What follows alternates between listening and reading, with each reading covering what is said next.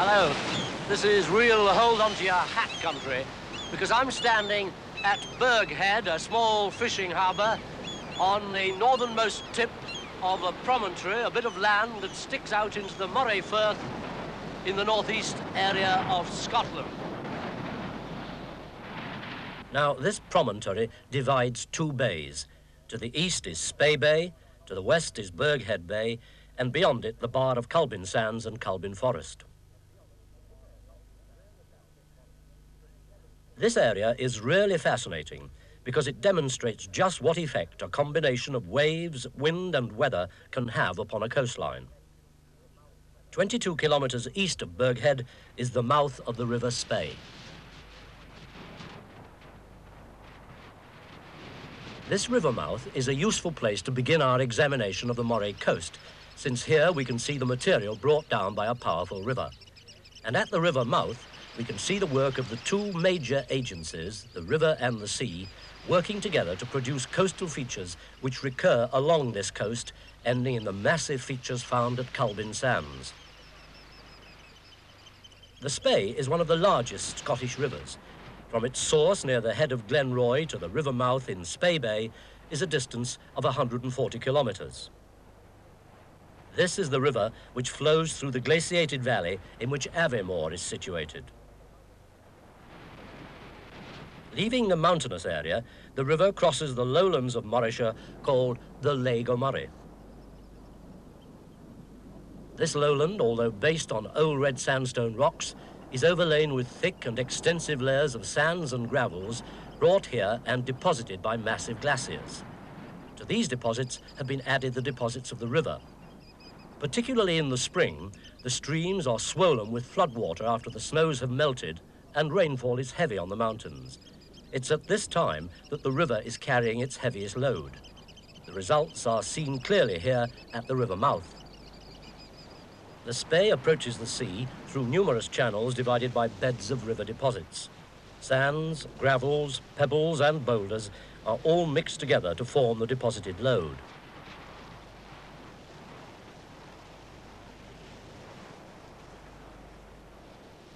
At the coast, the mouth of the Spey is seen to be diverted westwards by a narrow shingle spit which has been built up by the sea, working upon deposits of river origin and upon materials derived from the sea floor and from deposits further east.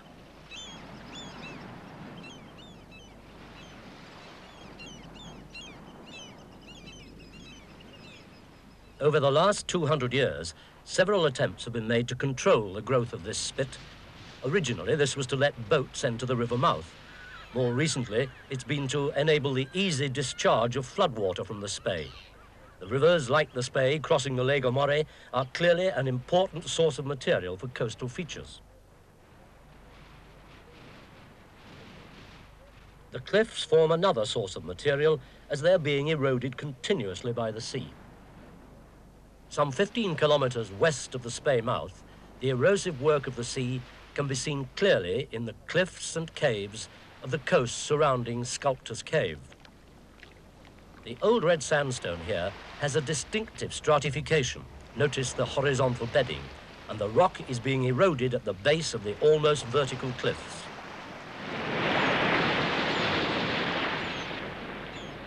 By processes of hydraulic action, that's when the sea acts as a mighty battering ram, corrasion, when the sea, armed with the broken fragments, wears away the cliff face, and corrosion, when the sea erodes the rock by chemical action, the cliff face retreats landwards while the sea transports the material and deposits it elsewhere along the coast.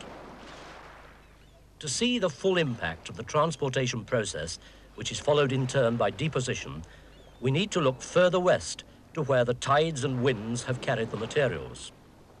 A further 6 kilometres along the Moray coast, the peninsula of Burghead is a distinctive landmark.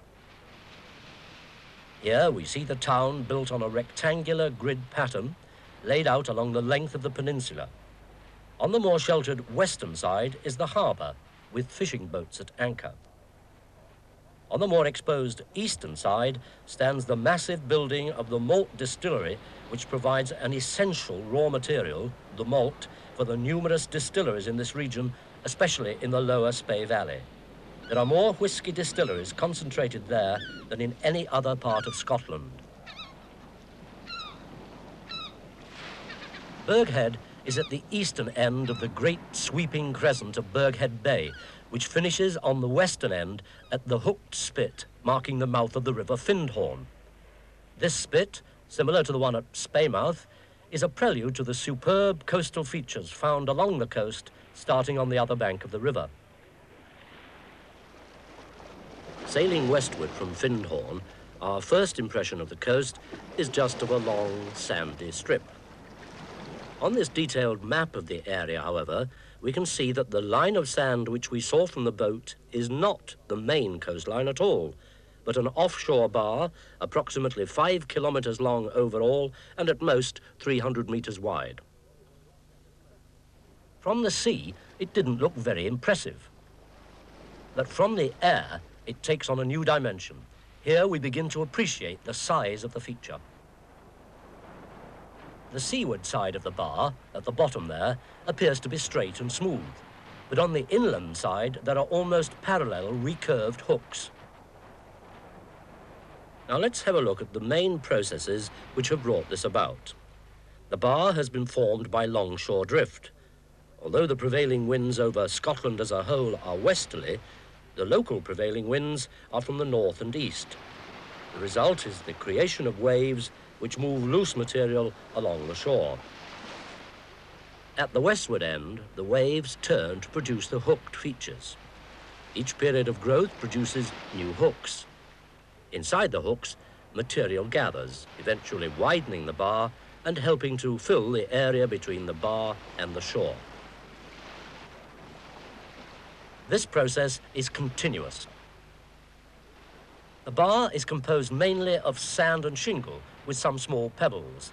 In this, it resembles the spits we saw at the mouths of the Spey and the Findhorn.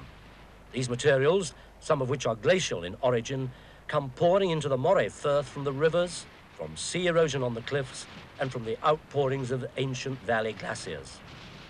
Running along the length of the bar are parallel ridges made up of shingle. The northern or seaward side of the bar is being eroded, and there's historical evidence to show that the bar is growing westward and also extending landwards.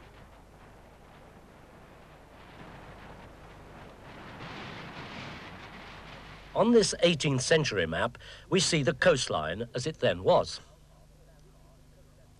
Now we see how far the sandbar had extended by 1974.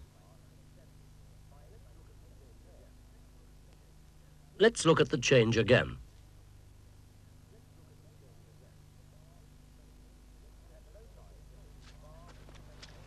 At low tide, between the bar and the mainland are extensive saltings in an area being filled in by coastal deposits. This is a good example of the way in which the sea enlarges the land surface, a contrast with its demolition work we saw earlier in Sculptor's Cave. The shore itself shows other features of coastal deposition. Across the saltings, we can see a wooded shoreline. From the sea, it's difficult to judge how high the trees are or how far the woodlands extend inland. But in fact, these dunes, rising steeply out of the sea, are the northern limit of one of the most extensive afforested coastal dunelands in Britain. This is part of the 2,428 hectares of the Culbin Sands. Coniferous trees have been planted here since the Forestry Commission started to take over the area in 1921. The forest is divided by windbreaks and forestry roads. From this height, the dunes are only slightly suggested.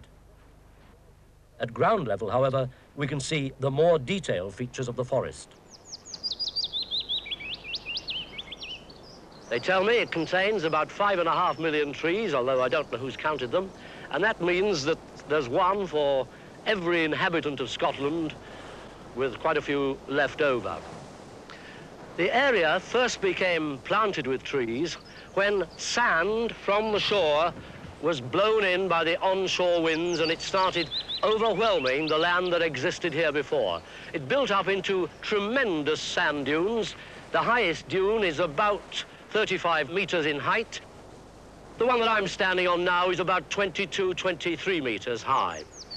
And all these trees were planted to stop the dunes moving inland. Well, they didn't stop it very effectively because several settlements were completely overwhelmed and disappeared.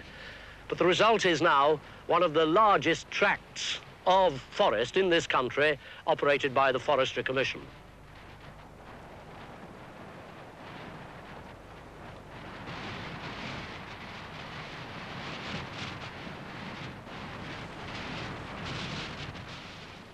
The dunes have a distinctive shape, steeper on the lee side than on the gently sloping windward side.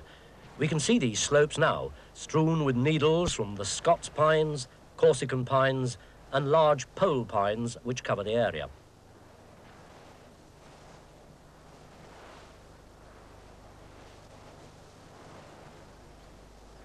At the start of a new scene in some of the plays of William Shakespeare, you'll often read the stage instruction, "in another part of the forest." Well, I'm now in another part of the forest, another part of the Culbin forest, in the northeast corner. And I'm here because of something very interesting which proves what I was saying earlier about the way the sand dunes moved inland and covered the land that had been there before. Where we are now, about 300 years ago, the estate owner, a man called Alexander Kinnaird, had to ask the Crown to excuse him of his debts because the sand dunes had moved in and had made the estate that he was farming absolutely worthless. Well, pine trees were planted in an attempt to stop the dunes coming in. The prevailing wind blowing along here blew away most of the sand that existed. The sand dunes are still here. The pine trees have fixed them. They no longer move. But if you want to know what was here when Alexander Kinnaird was in financial trouble, all you have to do is scrape away the top, and there underneath is the rich soil that he was farming nearly 300 years ago, before the sand dunes covered it.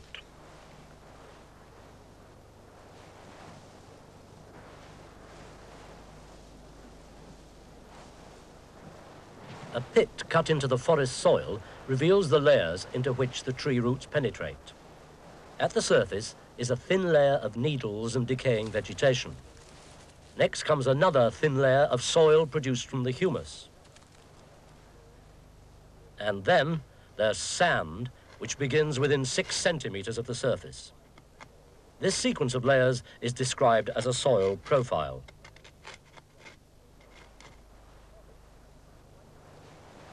The forests have two quite distinct purposes. The obvious one is to grow trees which can be cut and sold for timber. The other is to retain the dunes and make use of land which would otherwise be commercially useless. Some environmentalists, however, see drawbacks and argue that such forests discourage wildlife in the form of birds and small mammals and plants. Indeed, the density of the coniferous trees does reduce the amount of sunlight reaching the ground, and this doesn't permit a rich growth of vegetation on the forest floor. The sort of plants which do grow include mosses, lichens, and ferns.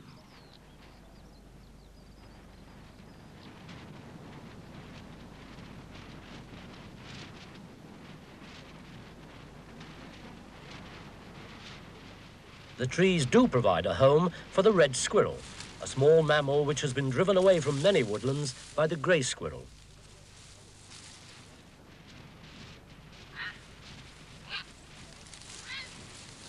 The edges of the forest certainly do attract bird life like the heron.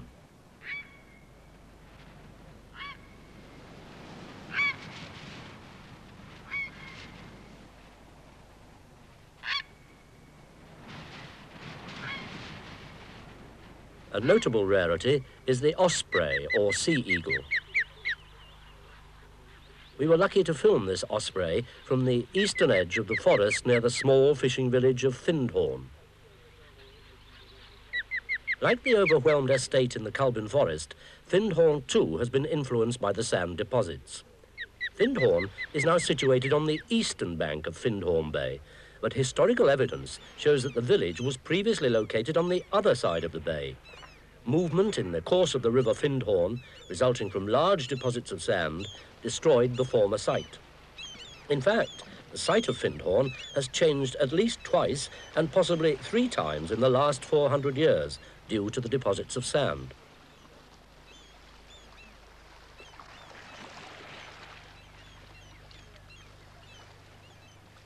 Inland from the Culbin sands spreads the flat, rich agricultural land of the Lega Mori.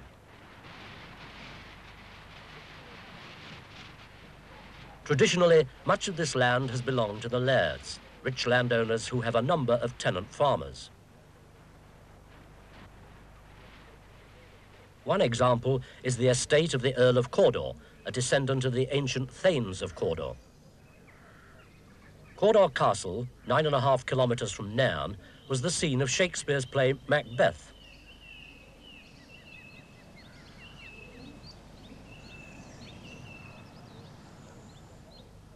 Our study has taken us along the coast from Spey Bay through Burgh Head to the Culbin Sands. Running a short distance from the coastline is the Inverness to Aberdeen railway line, which connects Nairn to Forres and then Elgin. These small towns have a distinctive character, like Elgin here. They focus on a main shopping street flanked by stone-built houses. Elgin is also a cathedral city. The now ruined Gothic cathedral is the 3rd largest in Scotland.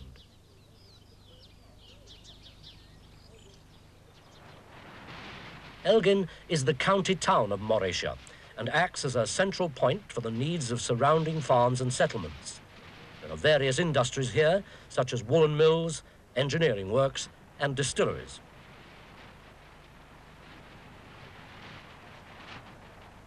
This inland town contrasts with the holiday resort of Nairn.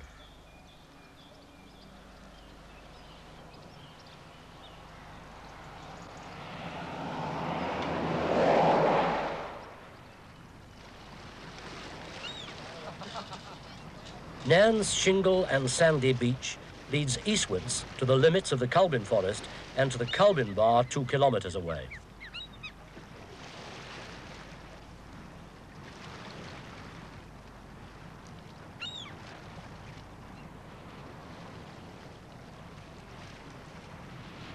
Our study of the build-up of the Culbin dunes on the Bar has shown a general movement of the deposits westward. For the distant future, it's worth imagining what this trend could mean for the community of Nairn.